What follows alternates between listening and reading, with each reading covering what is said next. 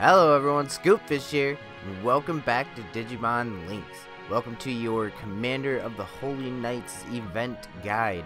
So, this event is going on from the 12th to the 17th, and is a points event in which you will get more points for Shine Greymon Ruin Mode, Machine Dramon, and Shine Greymon Burst Mode, along with, of course, co-op owner bonus points. And of course, there's a chip event going on with this as well, in which you can get ×6 bonus points for your A chips, let the chip wars commence. Along with bonus points for the other Digimon, you will also get bonus stats, which you will get the most being for Ruin Mode. I'm a little bit sad that I didn't get him last time.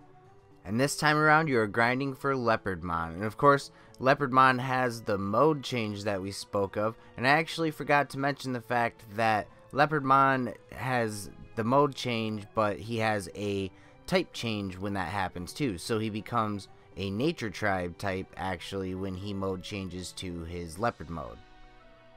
Something to keep in mind, not that you face him, I'm not sure of intense mode if for some reason he pops, because I wasn't able to even get into co-op for that. I tried to make sure that I at least did that this time around and couldn't do so. I do not have the stones to go ahead and burn some stamina and get in there right now. So, as it sits, that's as far as we've gotten.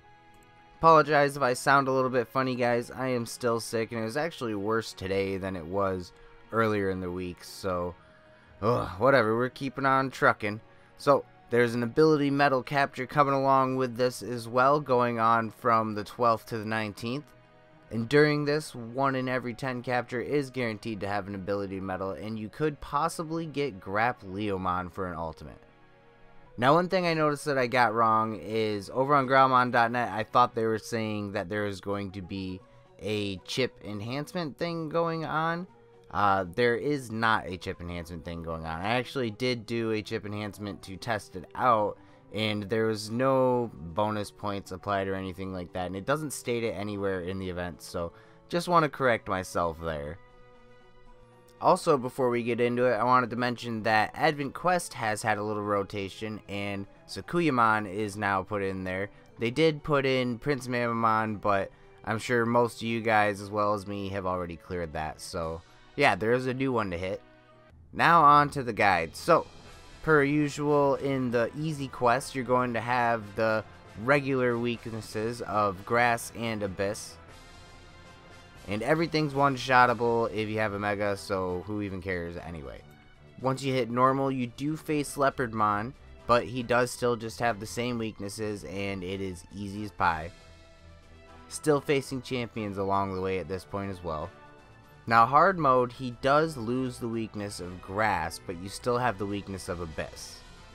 And per usual, this is when you start to face ultimates along the way to actually facing Leopardmon. During expert mode, you do actually still have the weakness of Abyss, but he has gained the resistance to Grass, so you're not going to have any nature to go ahead and hit him with there. Of course, along the way, you are still able to take advantage of the normal resistances and weaknesses of the other Digimon. Now at this point, he does still have the AoE attack, but he is hitting pretty damn hard. I'm going to assume that in intense mode he probably has his single attack, but I'm not completely sure, so I wouldn't necessarily bet my cards on it, because normally by now in expert mode he at least would have had his single attack if that was going to be the case and they were going to switch it up. I'm surprised they didn't put the leopard mode in there at this point either. I thought that that was going to be the case too. So I hopefully will be able to give you guys a little update before this video is completely done, but I'm getting right on it to get it out, so not completely sure. But yeah, he has the AoE attack up to at least expert mode. But in intense mode, he does lack all weaknesses and only has the ability to take normal damage from obviously neutral and Abyss. Before heading out, I just wanted to let you all know that there is a problem in the present box with claiming right now because of something that happened in Coliseum. Seems to be a problem every time first round that when it comes to claiming your stuff, there's some sort of problem for some reason.